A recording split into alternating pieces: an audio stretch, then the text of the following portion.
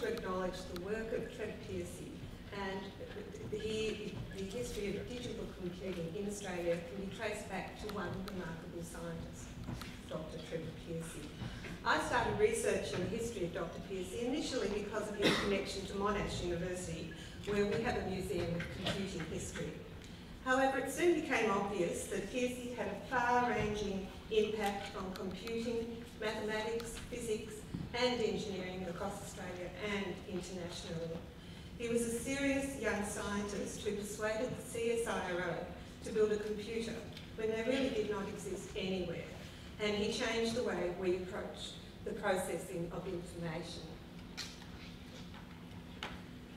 Trevor Pearcey was born in Woolwich in England in 1919 and attended the Imperial College of Science and Technology, London, from 1938. He graduated in 1940 with first-class honours in physics. His family were not academic, but were commercial barrel makers for the oil industry. With Britain's wartime commitments, Pearcey did not continue studies for a doctorate, but began work for the Air Defence Research and Development Establishment in Great Malvern in Worcestershire. This was a research facility primarily involved with Army radar development, with over 2,500 on staff at this facility. From 1940 to 1945, Trevor Pearcey undertook research in the theory section and worked on theory of microwave physical optics, antenna design, scattering functions and propagation. He was particularly interested in the meteorological effects on long-range microwave propagation. This work required large amounts of computations and calculations, and this brought him into contact with Professor Douglas Hartree and his team at Manchester University using their differential analyzer. The differential analyzer was a mechanical analogue computer that used a set of wheel and disc mechanisms to solve differential equations by integration. It was his interactions with Douglas Hartree that had a major influence on Pearcey's thinking about information processing. Hartree was an important figure in Britain's science-based war effort, and although bound by wartime secrecy, Hartree was aware of many of the early computing developments in the early 1940s and encouraged theoretical discussions on computing, and Pearcey later referred to his conversations with Hartree as giving a great impetus to him thinking about mechanical computing. Pearcey met his first wife, Mary Long, at ADRA. She was also a physics graduate and worked with him in the theory section. The section included 4 men and 3 women, led by J.N.C. Scott. They produced individual and joint papers regularly throughout the war. This included a paper that Pearcey wrote in 1945 and later published in the Philosophical magazine in 1946.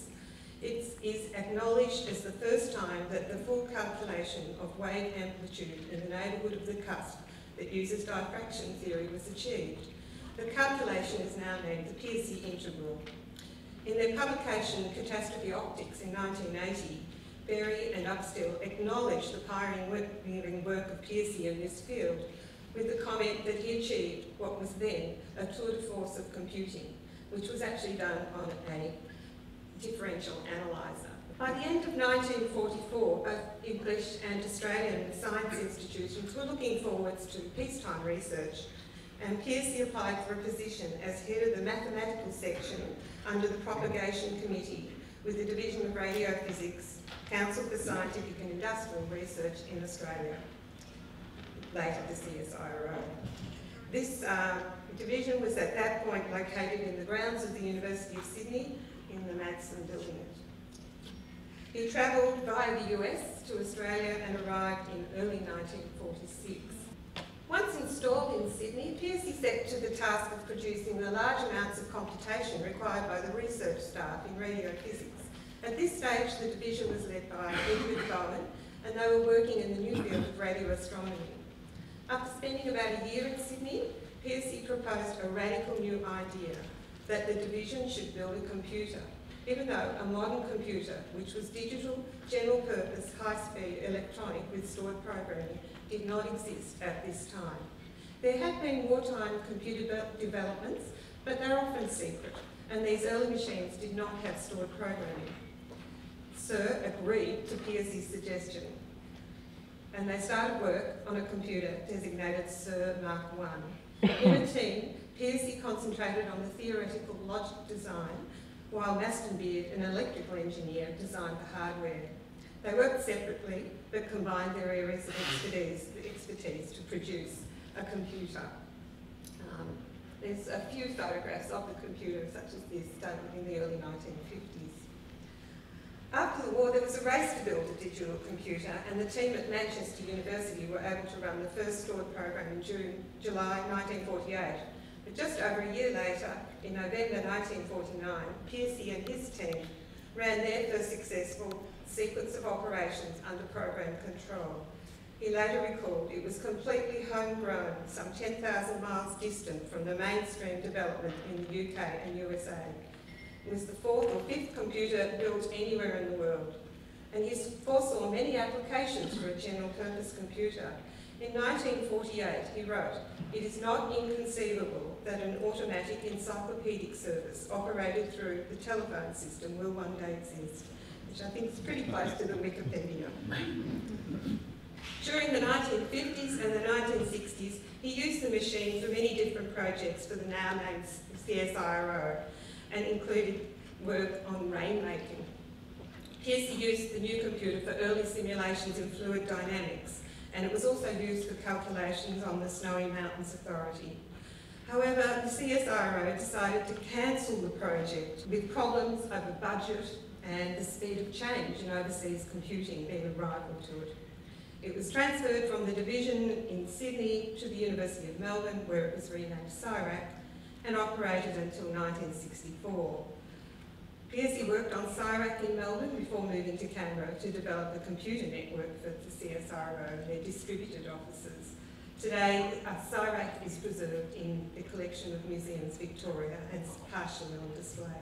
Throughout his career, Pearcey gave lectures, starting in the Maths Department at Sydney from 1947 until 1952, and they're probably the first classes on computation and the principles of programming offered in Australia.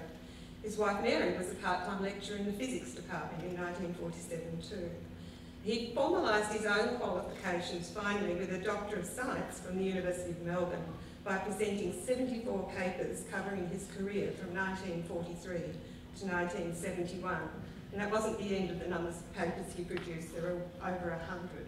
He finished his career as Foundation Dean of the Faculty of Technology at Chisholm Institute of Technology, which is now the Caulfield campus of Monash University, and he retired in 1984.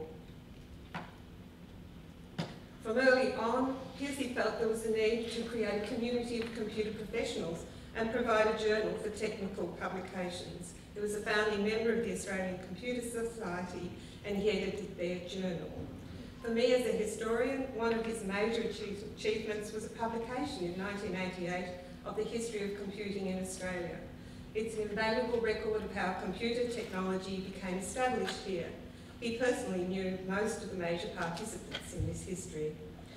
And an interesting example of the diversity of his thinking, at the same time while he was writing the history of computing, he was developing future strategies for computer education at Chisholm and applying for an ARC grant on a project in catastrophe theory. This is a very brief survey of Pearcey's remarkable career. I have left out a number of significant events in his activities, but it reflects his approach to science. Think big, be confident of your own ideas and abilities so you can convince others of your projects, and then think ahead. He designed and used computers, both analogue and digital, for original, innovative work in computer technology, physics and engineering. He proposed the development of a digital general-purpose computer with stored programming when none had been completed anywhere in the world. He was 27 years old, had been at the CSIR for less than 1 year, and felt confident enough to propose a very radical and expensive idea, and he succeeded. He was innovative, committed, and was a major contributor to Australia's technology and science.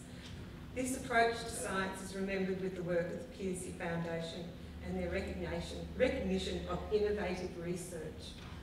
I think I'll leave it there, but I will say this is an ongoing project for me. I'm still investigating his career.